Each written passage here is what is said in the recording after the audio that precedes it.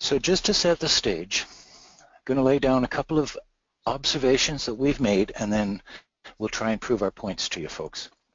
First off is that tourism is a gateway for Aboriginal entry into the world of business, and that means that because tourism is a relatively low barrier, low capital kind of business, folks who are not experienced in business can get into it and start to learn what they're doing. So it gives them a chance to get into business and start to understand how things work and then move on to other lines of business. Another important point is that in today's world, Aboriginal culture is hot. It's very much in demand. Surveys of incoming visitors have told us that Aboriginal culture is one of the most important things that they want to see when they come to visit British Columbia. And finally, these Aboriginal communities, these Aboriginal people, own and control many of the really important key resources that are of importance to tourism, the places and the culture, the kinds of things that people want to get to. Things like waterfront properties, beaches, trails, scenic areas, and they also, in terms of business development, have access to different kinds of supports that are available to the standard business community, and sometimes by working partnerships together. There's a lot that can be gained by Aboriginal folks and non-Aboriginal folks working together. Okay, there's a lot to be gained, but how do we do it?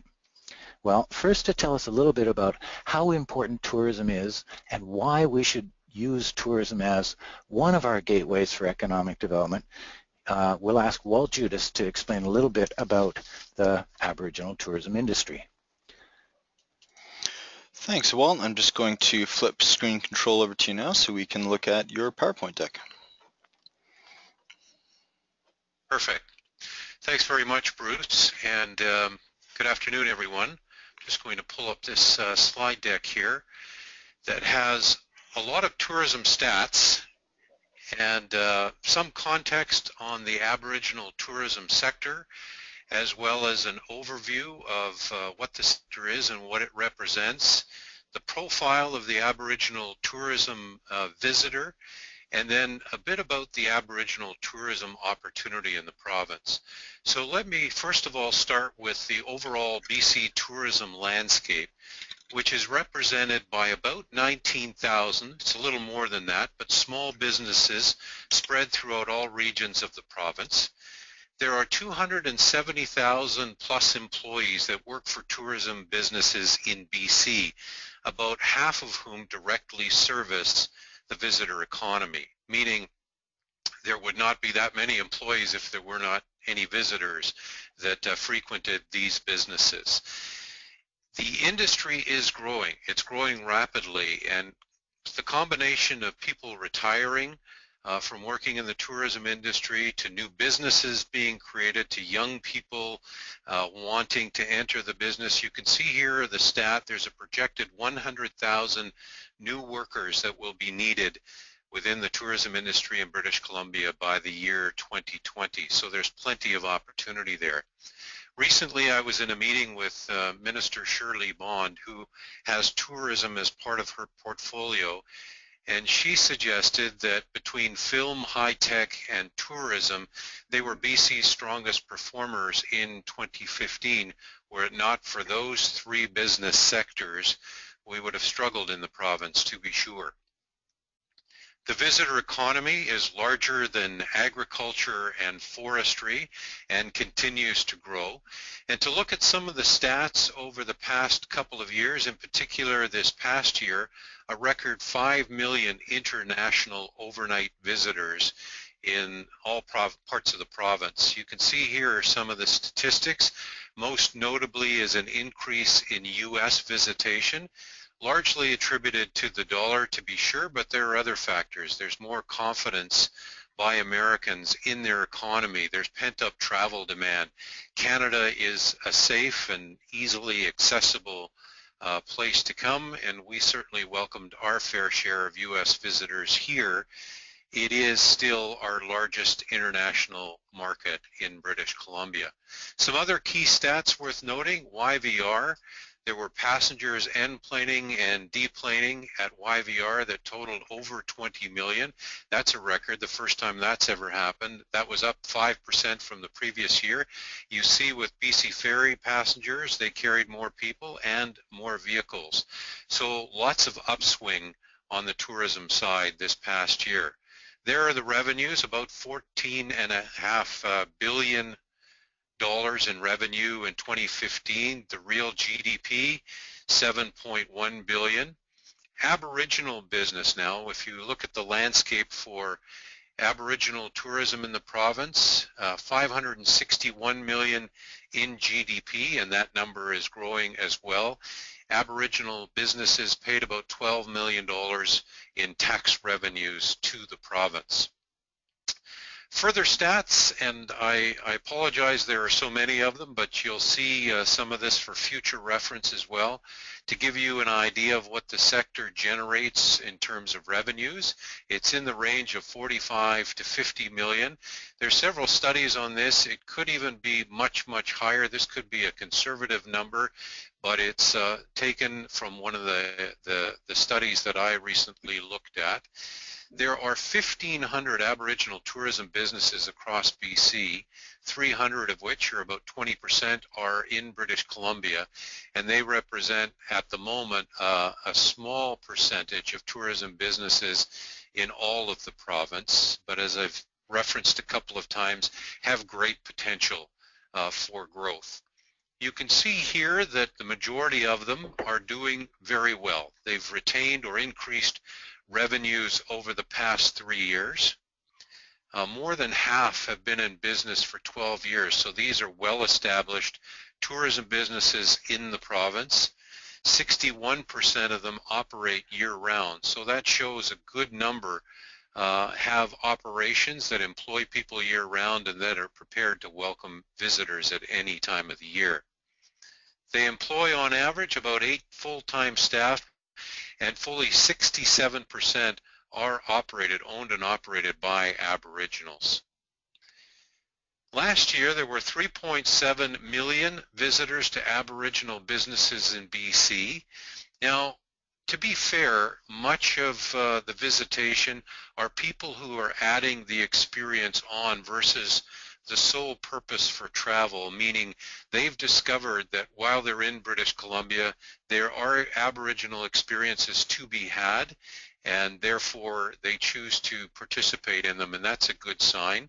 And I think that's going to change in future too.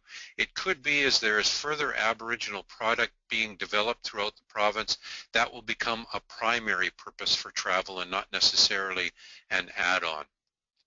Here you can see that the majority of visitors to Aboriginal tourism operators or businesses come from other parts of Canada, from within the province. Certainly Alberta and Ontario, those are the largest visitor markets for people traveling to British Columbia, but from the US and Europe also we see strong visitation to Aboriginal businesses. The experiences, that is, what are people trying to do while they're here and they visit an Aboriginal operator? They look for performances, certainly displays, the events, and the tours.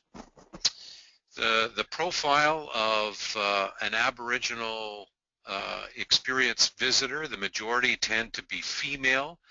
They're middle-aged to senior, they have high disposable income, and they're highly educated. And if you look at the profile, and this is obtained through Destination Canada and some of the work that Destination British Columbia does, I'd venture to say they fall into the category of a cultural explorer. And this is what the definition of a cultural explorer is. They're defined by their love of constant travel.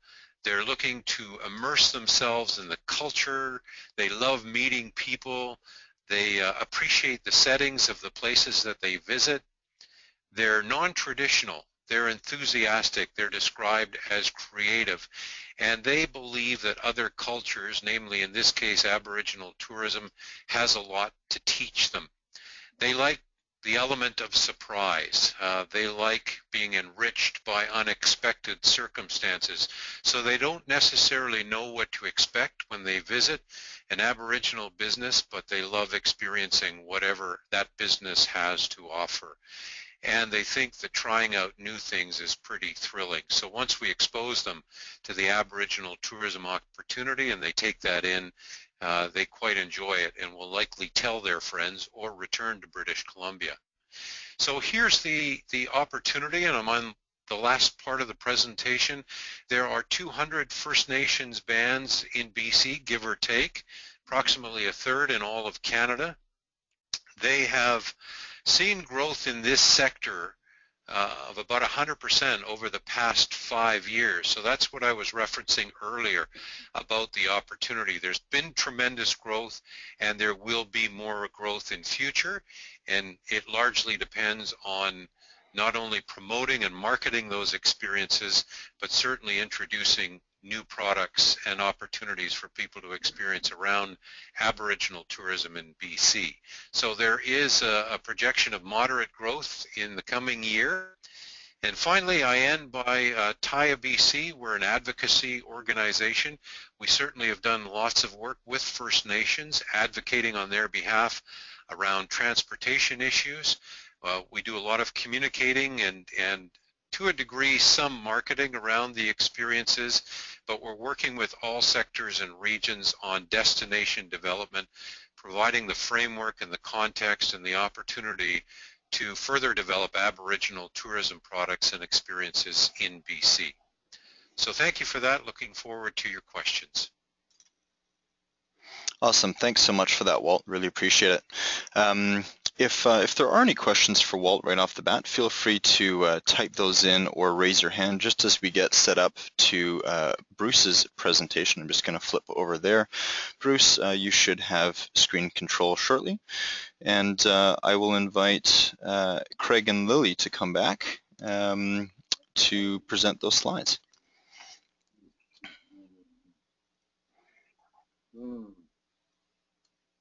Perfect. I know nothing.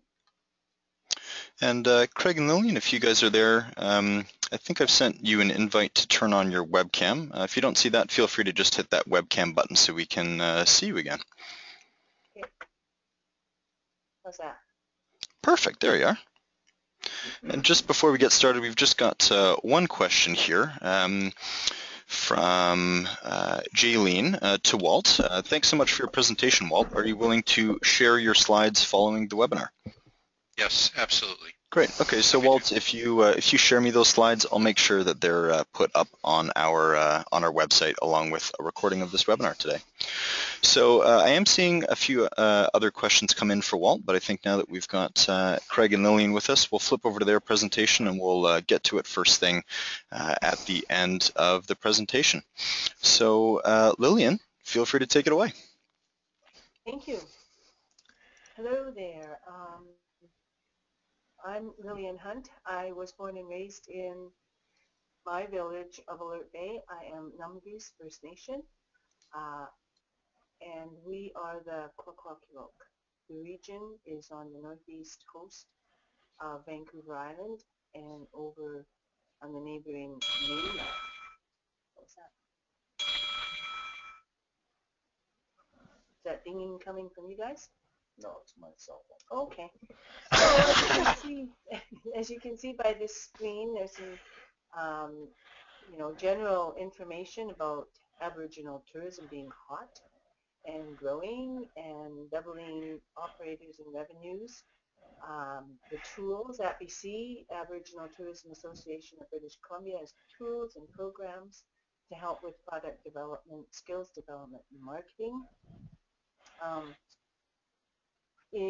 At BC is the First Nations Run and Managed Tourism Destination Management Organization in BC. And we are tasked with growing the contribution of Aboriginal tourism to the provincial economy. The data for 2015 isn't in yet, although we know it's going to be a record high.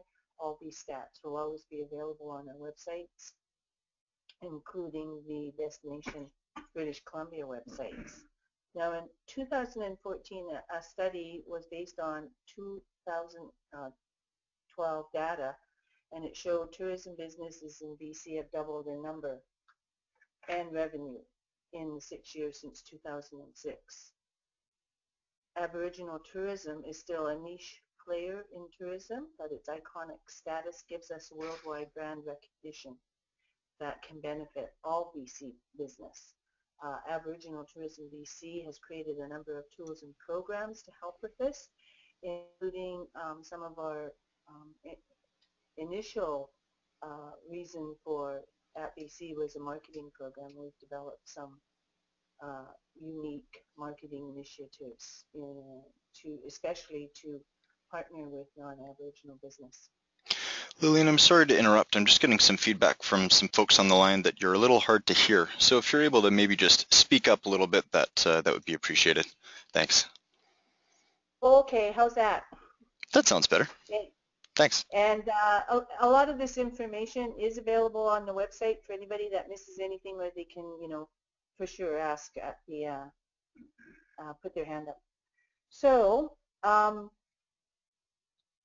we have tools to protect the culture, as you can see here, authentic Aboriginal tourism products that we've developed through at BC.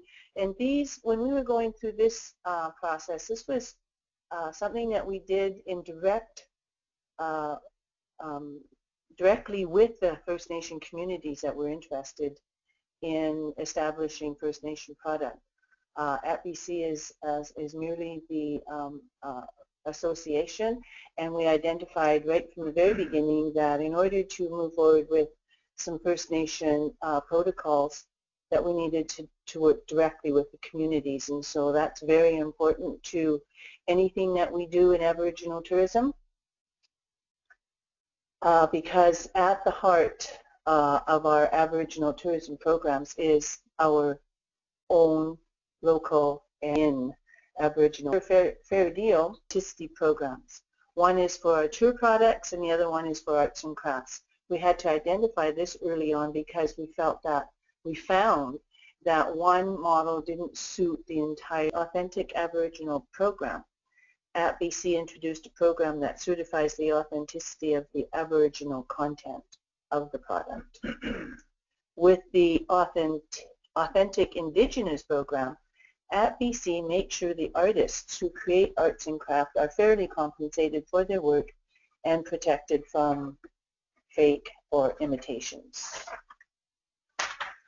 Okay, next slide shows the map that was developed particularly for Umista Cultural Center in Alert Bay, which represents the full territory of the Kwakwala-speaking nations, as you can see from this slide. This was actually developed before any kind of tourism program was developed for our area, but it recognizes the need for partners on the Aboriginal side, the challenge and opportunity with First Nation culture, working with the neighbours, starting with the Willamola Accord with Nimmo Bay, and working toward mutual support. So authentic Aboriginal and Indigenous are good as a start, but there's much more potential to Aboriginal tourism. Aboriginal tourism businesses need external partners to connect with markets, to bring in specialized skills, and to gain access to the skills and capital needed to build new businesses. And this is what we found individually in our own communities, and what we've been able to bring to the table at Aboriginal Tourism BC, the association, so that all the communities will have an opportunity to participate in these programs. The communities have a long tradition of hospitality and sharing, of course, as in the case of the potlatch, but lack expertise running business. And I have to say at this point, I meant to point out in the very first slide that a potlatch is not considered a tourism product, but certainly what we do offer in our community, such as what I do and when we host visitors, is to share the history of that ceremony and how important it is to the survival of our people. So to meet business needs, Aboriginal communities are reaching out to our neighbours, to business people like my friend here, Craig Murray of Nimmo Bay Resort. As it shows on the next slide, the case, the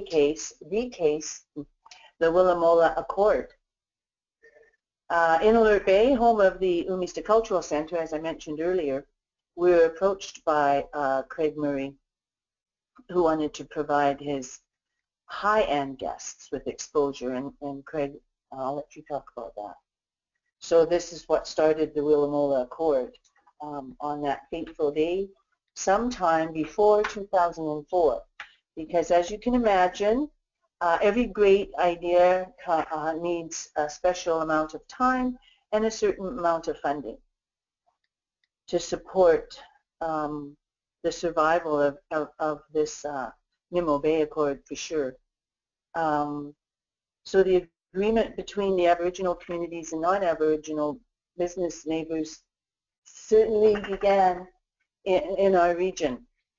So this accord lays out principles of fair dealing, respect, and working toward mutual benefits. Since its introduction, the Willamola Accord has been a cornerstone in new relationships and local businesses.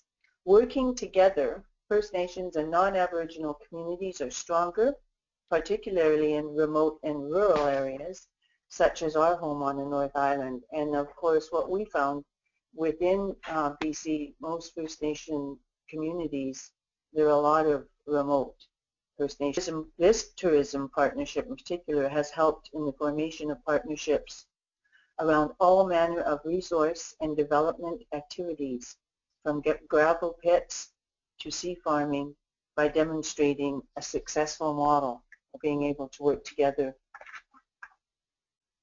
And this is the initial introduction to the case of the Willamola Accord.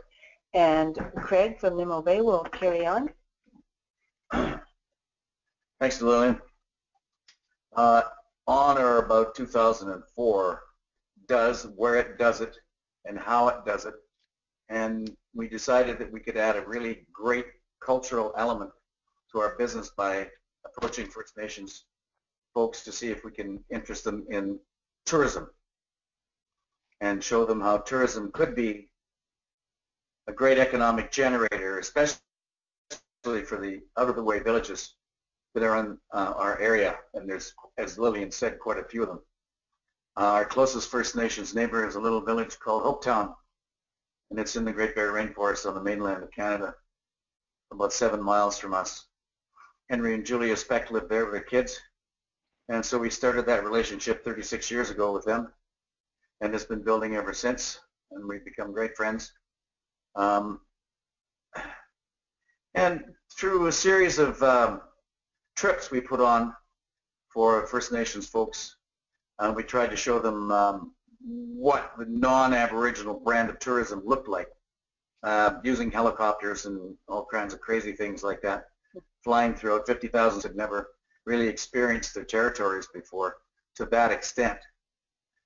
But we thought it would be a great idea just to ignite some fire, see what could happen. Nimmo Bay has been in the area now on the mainland where we're located up in Mackenzie Sound. We're going into business. My son, Fraser, is looking after the business. My daughter looks after all the guest services and wedding ambassador because he's one of the Canadian tenors. And so everywhere he goes in the world, Nimmo Bay and the mainland, and all our experiences get talked about on the stage before he does his presentations. So at 36 years of tourism in the area, it's taken a while to develop tourism as a product with the Willamola Accord. And the biggest drawback we found was a cultural opportunity on. But back in 2004, I approached Lillian, Randy Bell, Andrea Sanborn, Bruce got involved, and we came up with this Willamola Accord. And Willamola in the Kwakwaka'wakw language means we are all traveling together. It's really simple. It has to be all partnerships to make it work. And that's what we found out. So partnering with First Nations was a no-brainer because we're traveling in their territory and we both have opportunities to offer each other. So we came up with the Willamola Accord, and we've been trying to put that into practice ever since.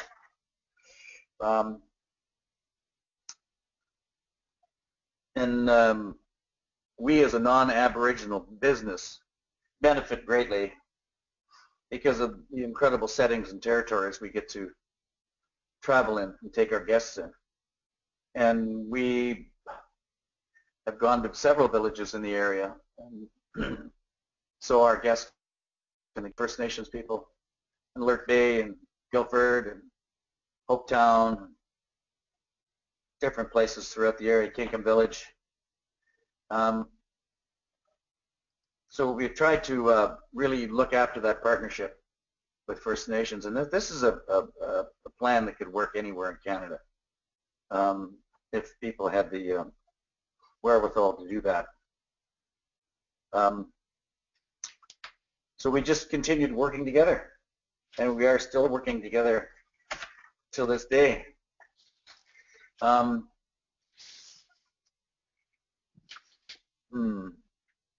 Respect and courtesy is a big deal for both sides. And after a while, it becomes a friendship and a family as opposed to just a business relationship, because you get to understand who you're working with and why you're working with them. And you get to understand looking after the environment, which is the cornerstone of the Willamola Accord, as the underlying factor that makes it all work. Because our business, any business, is a subsidiary of the environment.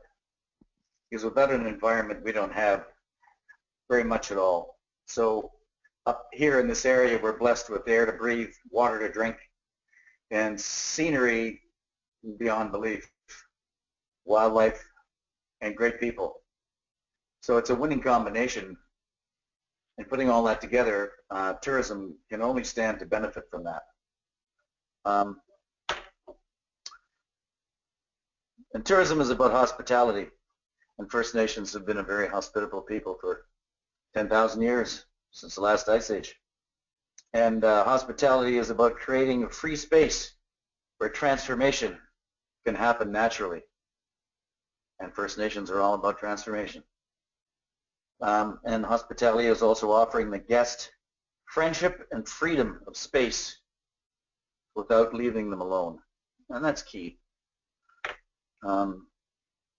It's people want to be led, they want to be taught, they want to be educated, and they want to be told all about the new environment that they're in.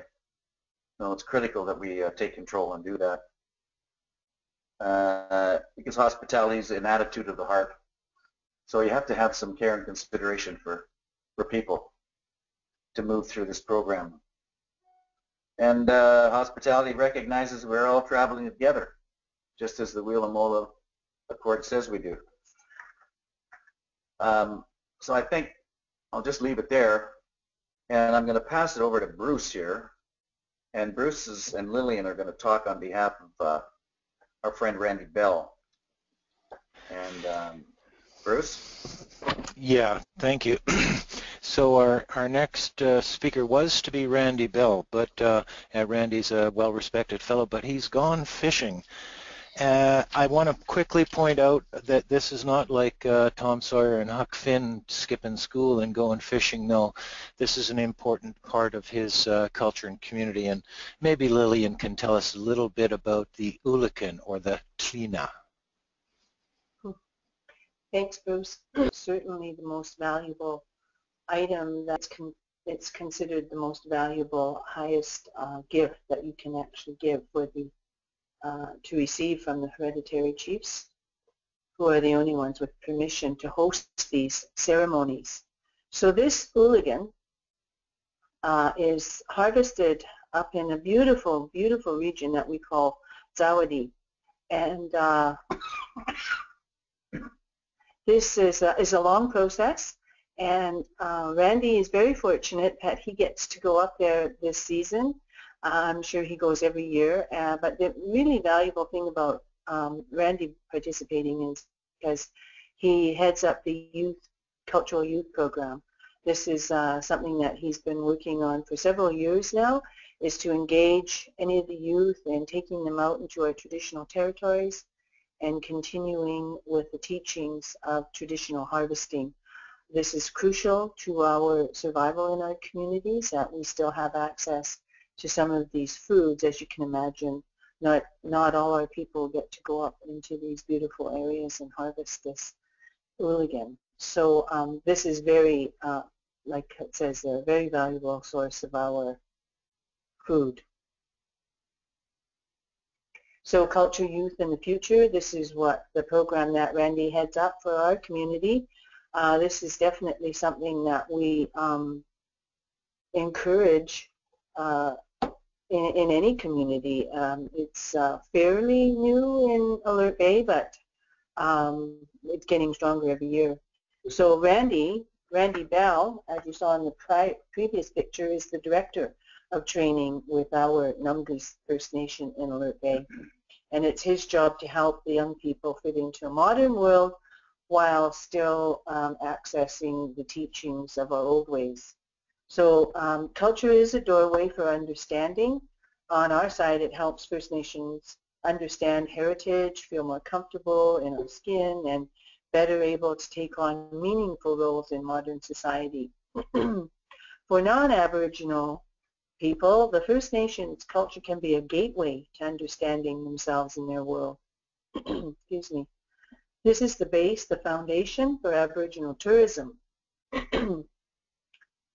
People from big cities all over the world see that First Nations have held on to some of the ancient ways of living that look pretty darn attractive to our modern, busy, technology-driven civilization. This is certainly what we found to be true in Alert Bay. Randy's work in Alert Bay centers on helping the youth find their way in the modern world. One of the most interesting projects we've undertaken is the revival of the Ooligan Grease Trail between the Numgis territories at Wass Lake, and this is all on northern Vancouver Island, and the New Channel territories in Nootka Sound on the west coast of Vancouver Island. By taking youth out onto the land and showing them how their ancestors lived, by making those traditions come alive, we help young people understand their identity. These same experiences are highly sought after by visitors from around the world. And again, I go back into my training. This is something that we found out at the beginning of developing our tour programs. To make it happen, to reach these global markets, we as First Nations have to work in partnership with businesses. Well, we certainly find that working with non-First Nation business partners like my friend Craig at Nimmo Bay is definitely a valuable step that we're happy to take. So under the Willamola Accord, people from our nation began doing guest performances for Craig's clients out at Nimmo Bay. This is a beautiful picture to have been a part of the initial Willamola program where I got to go out and visit Nimmo Bay, but you can see the stunning backdrop provided to our beautiful cultural programs that Randy heads up with the youth, and partnering with dance directors of the Tasaha dance group headed by Andrea Kramer. To get to this point where we can make a partnership work, we had to learn how to work together. As Craig pointed out very truthfully, it's respect on both sides that leads us to an understanding of each other's cultures. But original cultures, how you do things is often more important as what we do. The secret to developing a long-lasting and meaning relationship with First Nation is to understand our protocols. As Bruce pointed out at the beginning of the introduction, sharing that information when he first visited us in Alert Bay. He was lucky that I was one of the first people that he actually ran into. So, protocols are a set of rules for sharing, learning, and working together in the Willa Mola Accord captures this. However, we as First Nation people have been developing protocols for thousands of years in our traditional territories, and these are well documented in the potlatch ceremony. They vary from place to place. This is very important to understand, that the protocols that we enjoy in Alert Bay may be very different than protocols that you would experience elsewhere. And each nation is absolutely responsible for each of their own protocol ceremonies. In every community, there are elders and keepers who keep track of the information on the protocols. But as non-Aboriginal business people, the thing to do is find the expert on these protocols. And if you're lucky enough to find anybody with a phone number, I would highly encourage it.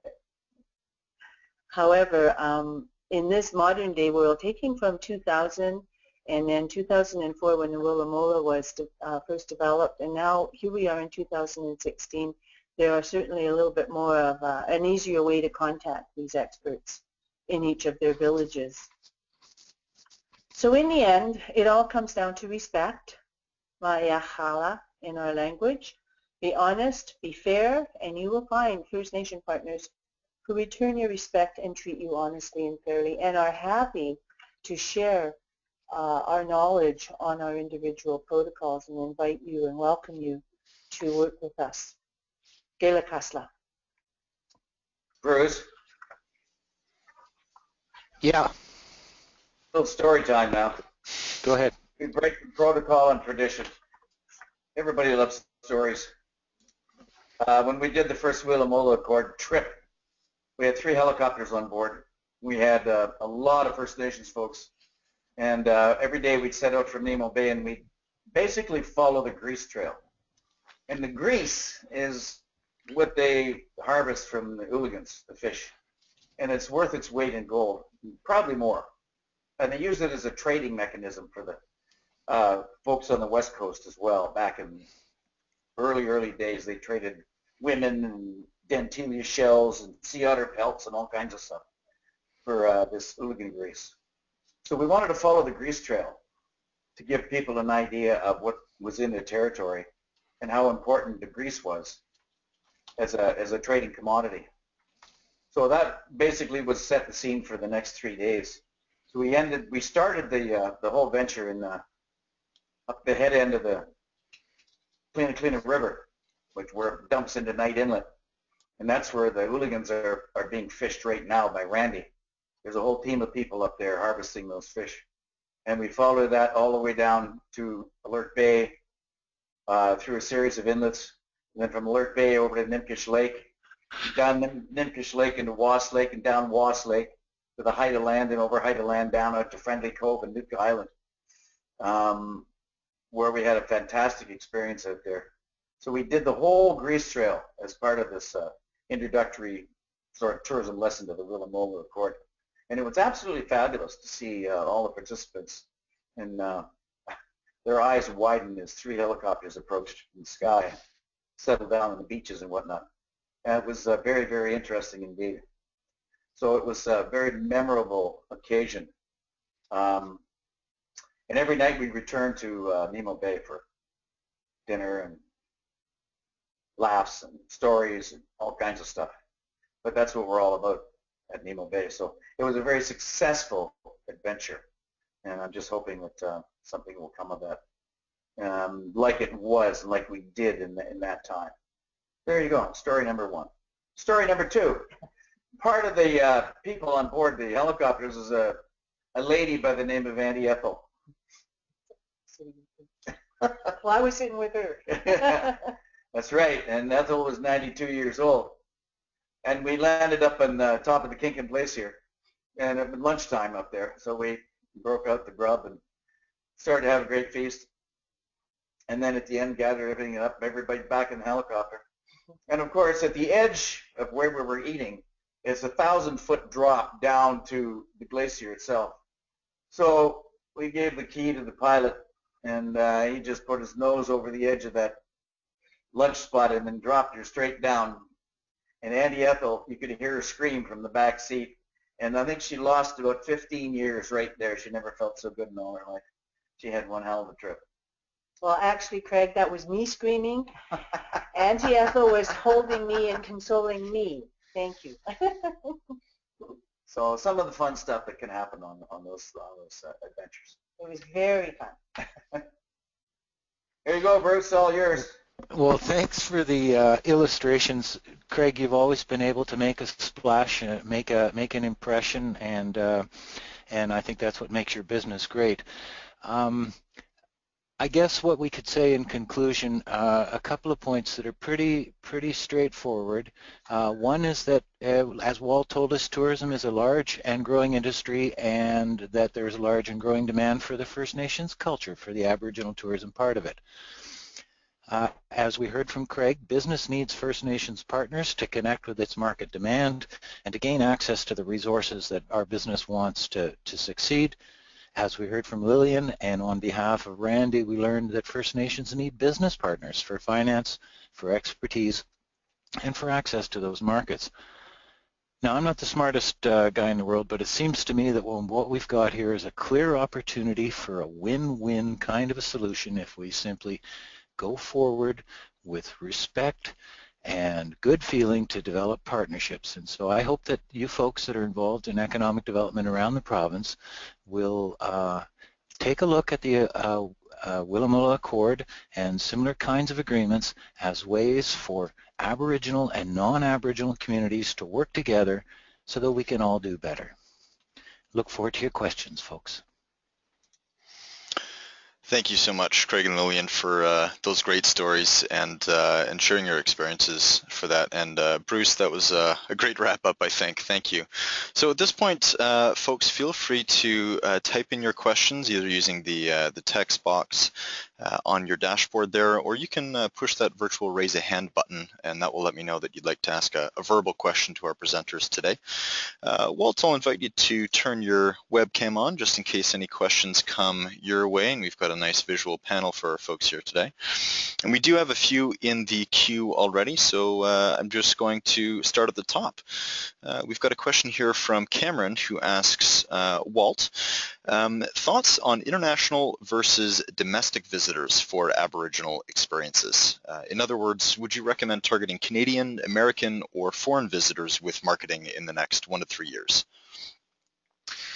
Well, domestic is still our largest market, and I would suggest that that's probably the place to start. Having said that, though, we learn more about our visitors every year and their propensity for Aboriginal experiences. So while I would certainly concentrate on the domestic market, you can see the potential too from the likes of the US and Europe. And as you recognize what Destination BC and Destination Canada are doing from a marketing perspective, if they're incorporating Aboriginal tourism experiences into their marketing, then it stands to reason you would want to take advantage of that and certainly promote the Aboriginal product in your region to those international visitors. Great. Thanks, Walt. Another question here from one of our colleagues with the Ministry of Aboriginal Relations and Reconciliation, Teek. And this is probably a question for Bruce, you, I would imagine, and maybe Walt, you can chime in on this. But Teek is asking, what type of resources and funding have been put into research on the negative impacts of ecotourism as determined by the injection of contrasting external cultural influences and by the commodification that accompanies ecotourism development? Bit of a mouthful there. If you want me to read it out again one more time, just let me know. Bruce, do you have any insight on that? I did lose you there for a second.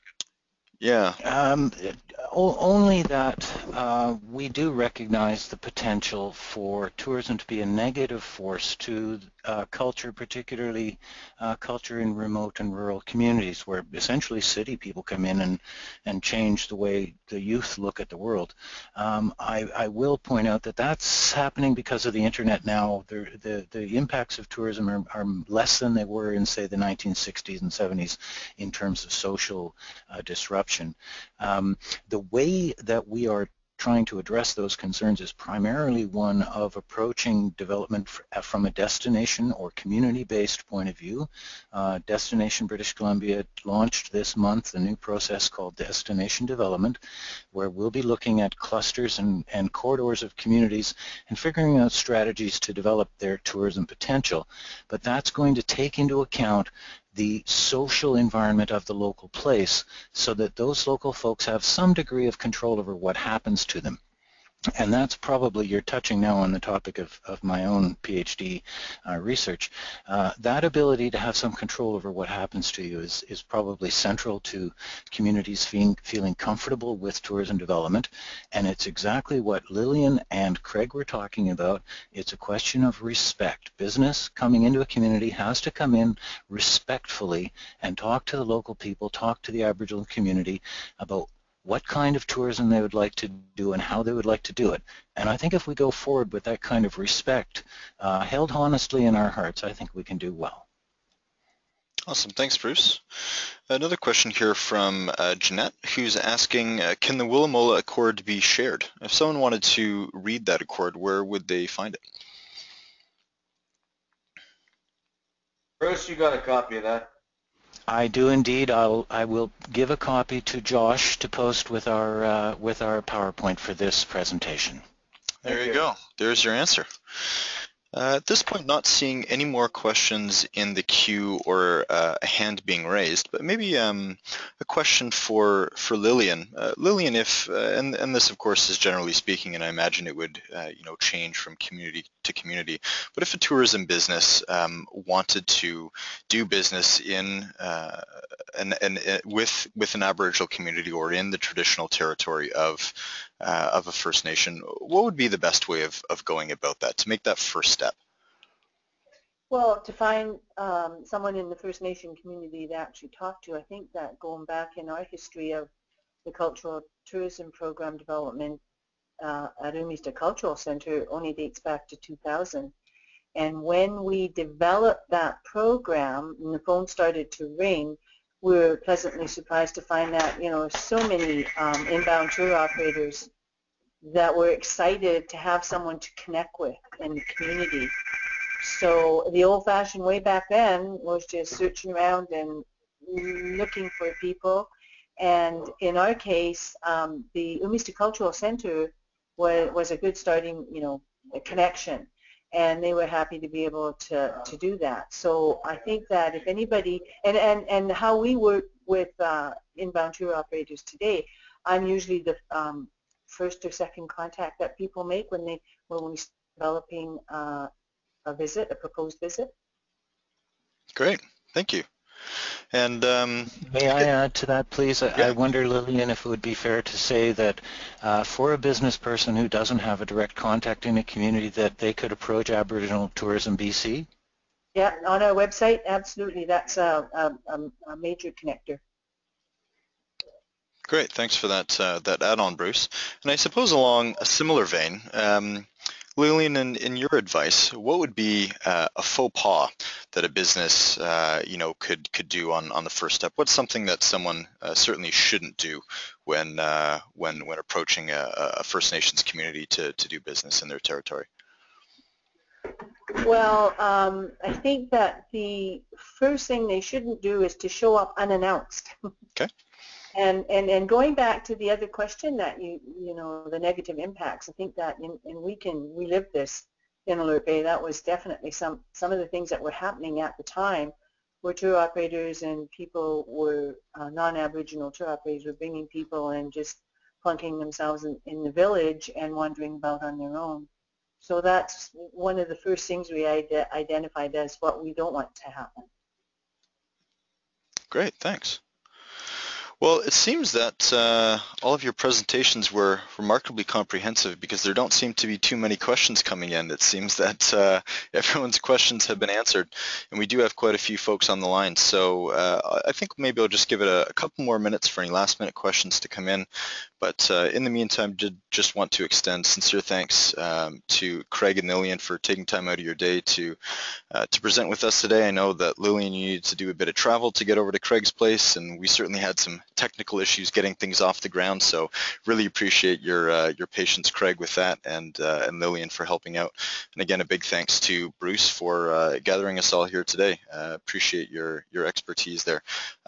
Walt, thank you so much for joining us. I'm sure you've got a very busy schedule as well, but certainly appreciated your insights and some of the statistics to really show how important Aboriginal tourism is to BC's economy and our overall tourism portfolio. So unless there's any closing remarks from any of our folks on the line, any of our panelists, I think we can wrap things up for today. Thank you. Hearing none? Thank you. Thank you. Thanks, Great. Josh. Thanks very much, everyone. Have a great afternoon. We'll see you next time.